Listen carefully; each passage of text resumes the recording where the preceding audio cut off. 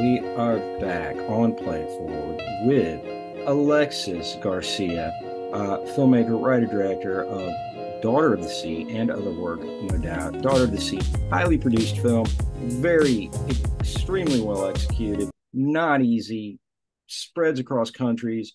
Um, Alexis, thanks for being on the show. Would you like to introduce yourself or the film in any way? Yes. Hi. Thank you so much for having me today. So honored to Phenomenal. be able to share a little bit about my film, which we made in Puerto Rico. I'm Puerto Rican. I was born in the diaspora. My family's from New York City originally, but I spent every summer during my childhood visiting the island. My grandparents lived there, and we actually filmed on my grandparents' farm, which still exists in the mountains of Puerto Rico. We're the So first beautiful. production. Yeah, we were the first production to ever happen in that town. The town is called Naranjito. There was a lot of firsts that happened on this shoot, and I've said this many times that this film is a miracle. I think all films are a miracle, but this one I could feel at every juncture a miracle happening in order for it to actually come to fruition. I'm just so grateful, and that it did. It did come to fruition and you killed it. I mean, it is Yeah. extremely well executed. It's very seamless, from start to finish. There are some very complicated scenes in there. You have a large, for a short film, and a large cast, very large cast. Acting is great, and there's a lot to talk about. And it's always really, for me, so interesting. And this is not the thrust of the show, so I don't want to diverge here, but maybe if you can weave some tips and tricks on that would be great. But when, a director is able to really kill it with their cast, it's so, you get these really authentic performances, and that's so difficult to do and so difficult to open up actors. And it's such a very natural narrative that you have. So saying that, kind of laying that out there, for reference for our listeners, the first question of this is more on the creative, inspirational side. And what is the emotional connection that inspired this journey for you? Yeah. One of the themes of the film is grief and moving through grief, and dealing with loss. I had lost my grandfather years ago, but sort of the premise of this film is based on the loss of our main character's grandfather, who she had a really close connection to.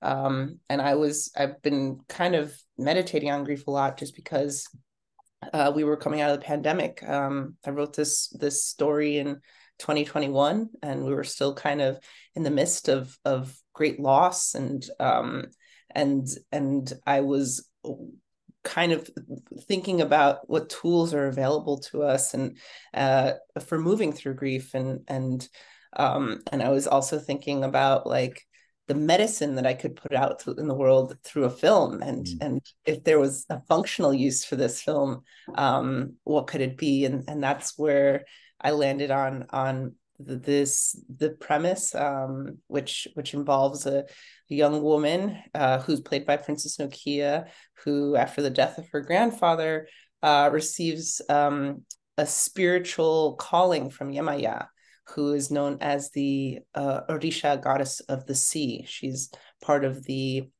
Yoruba spiritual tradition, which is spiritual tradition from West Africa.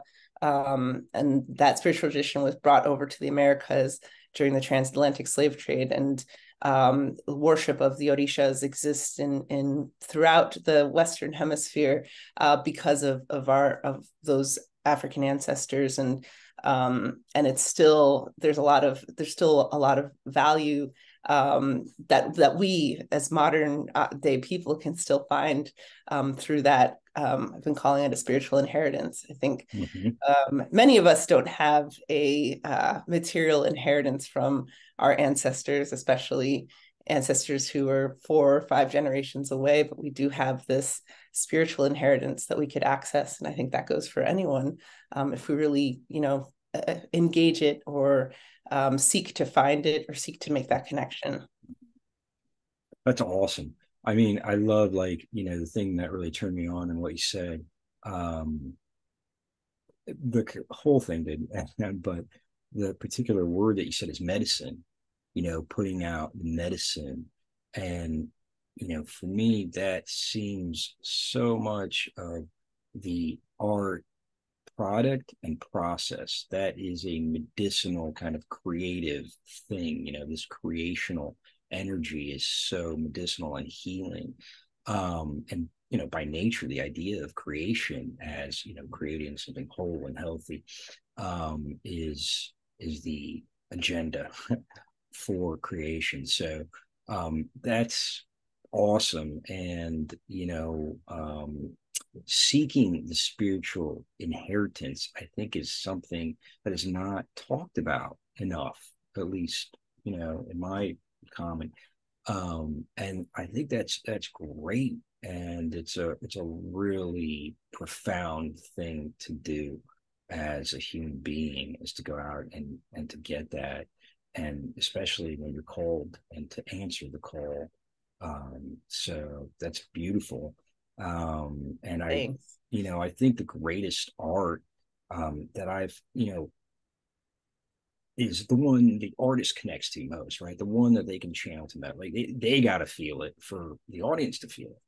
Mm-hmm. And on every level. And that's, and if you're writing a book, it's one guy, right? It's the writer. And when we make a movie, it's, well, we got the director's got to feel it, the cinematographer, right? Everybody's got to feel it, and that's the director's Yeah. job.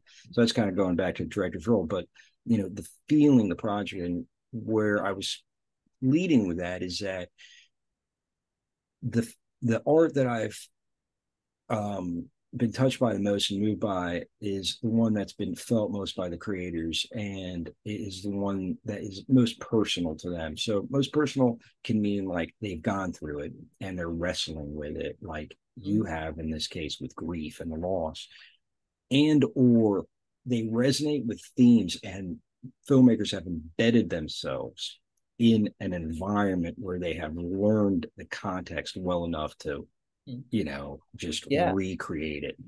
And so that said, there's so many themes, grief being a foundational one.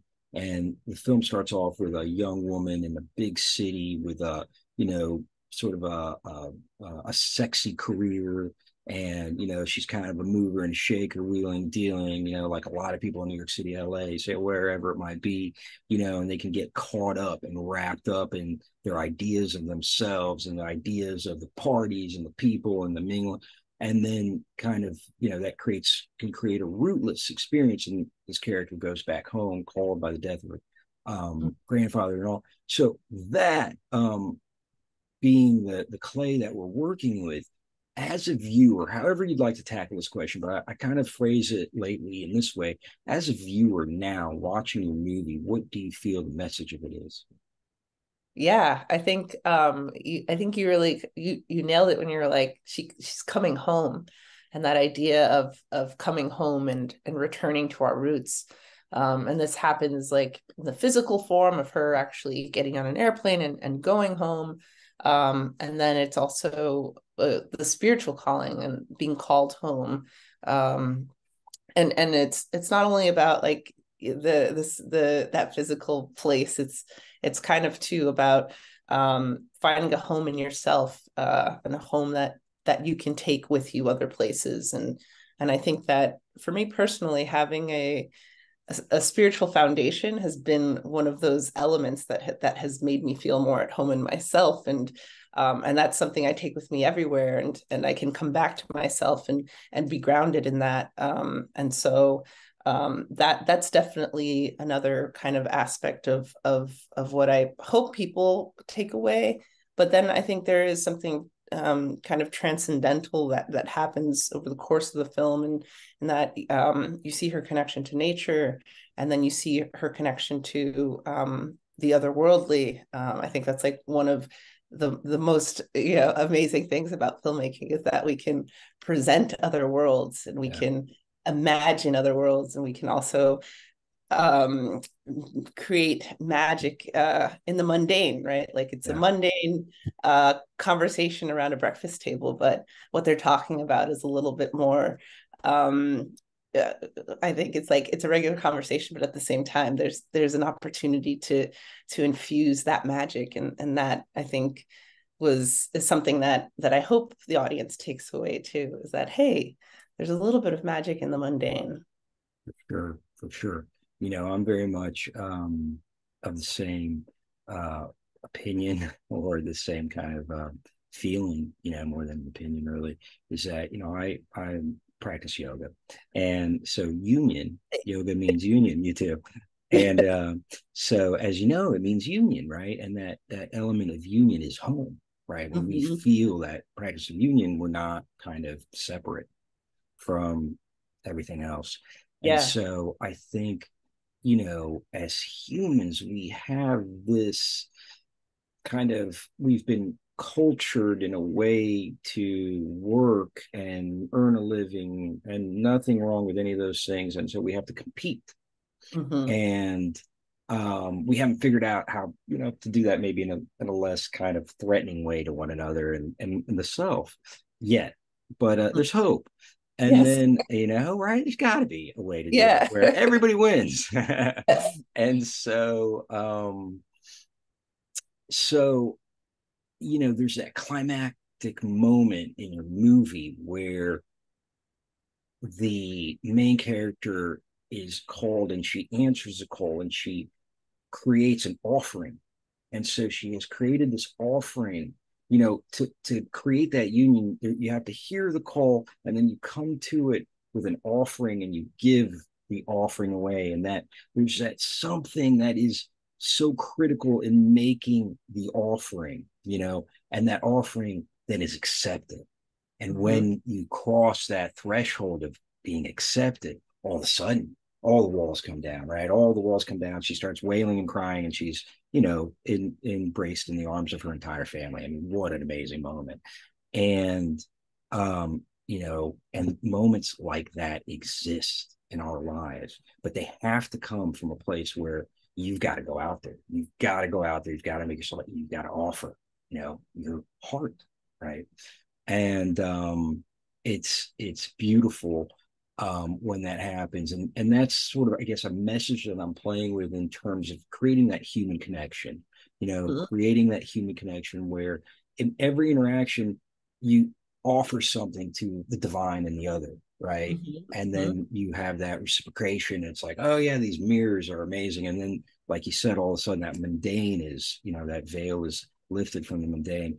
So do you have any thoughts about that before I proceed to the third question? Yeah, no, that was like so profound. I really like go off. All right, cool. Thank you. Thank you. Yeah, no, I think too. I think it's like one of the practical uses of this film was like for people who might be interested in the orishas, who might have seen yemaya on Instagram or something, or heard about it, or always been drawn to the ocean. I think that it was like that there are these elements on this planet that are healing elements, and Yeah. there are ways to engage with them. And the practical use of this film is that I present a ritual for a person to actually, that's accurate, that they could go and do Mm, to make a connection with yemaya, or make, give an offering to the ocean, for example. And so mm, mm. yeah, that was that. I That's think very you really cool. kind of nailed that too. The you have to, when you hear the call, then you have to respond. You have Yeah. responsibility to do Yeah. that thing, to do, Yeah. be a body in action in order to receive, Yeah. to then receive whatever kind of karmic thing is waiting for you on the other side of that. Yeah. It's beautiful.